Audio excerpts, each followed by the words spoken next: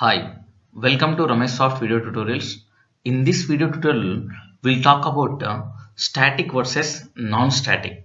Now see here, so inside static methods, we can access static variables and static methods directly, but we cannot access non-static variables and non-static methods. When it comes to non-static context, that is in non-static methods, we can access static variables, static methods as well as non-static variables and non-static methods. Now let me go through very basic example.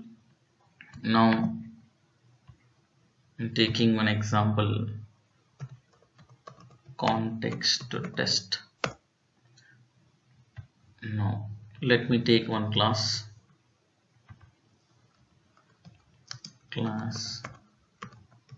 test3.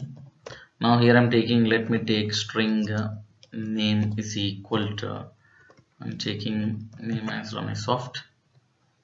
Let me make it as static. Now let me take one more variable, int id is equal to 1 2 3. Now let me write some methods. Hello, make this method as public, and so let me write one more method. I'm writing just dummy method to show the static context versus non-static context. Let me make it as a static. Now inside this non-static methods, that is inside non-static context, we can access static as well as a non-static. Now so of, I'm printing name plus id. Now again let me call display method. That is inside non-static context, we can access static as well as non-static variables as well as static methods as well as non-static methods. Now when it comes to static context, we can access only static variables but not non-static variables. Now I'm calling name, no problem at all because it is static. Now I'm printing here id.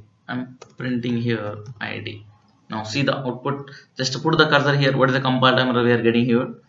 Cannot make a static reference to the what? Non-static field. So now see here, comment out it. Now can we call this method, this non-static method, inside static? Still we cannot call it. Now see here, we are getting what? Compile time error. It means inside non-static context, that is inside non-static methods, we can access both static variables, static methods, and we can access non-static variables and non-static methods.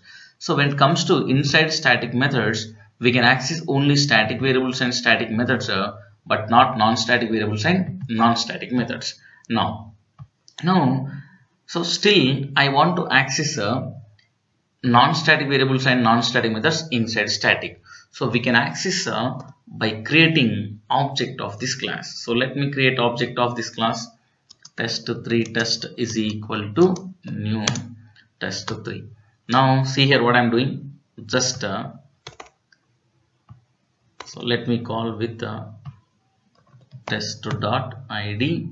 Now I'm calling test.hello. Now if I run this program, let me write the main method. Now see here, let me create object for it. Test3 test is equal to new test3. I am calling test.hello and I'm calling test.display method. Now see here, so when I'm calling display method, it will come here, and inside this I'm printing name and then id and then hello. Let me run it. Right click, run as Java application. See here what is the error we are getting. So here we are getting what? Stack overflow, because stack overflow. Now let me run it. Right click, run as Java application. Now see here, in the previous what we did is we called a display, right? So first we are calling what is that hello method. Now it is coming here. So hello method is internally calling what is the method display. Again inside this we are calling what hello. Again hello. Again what display. That's why we are getting what Stack Overflow exception. Right now let me comment out it. Right now this is the way to access. This is the way to access non-static variables and non-static methods inside static. And we know that in order to access static variables methods, we have three approaches: directly by calling their names, and by using their class name, and by creating object. So in order to access non-static data, we have only one approach, that is create object and then access. So more elaborately we will talk in the coming sessions about this, how to access non-static variables and how to access static variables.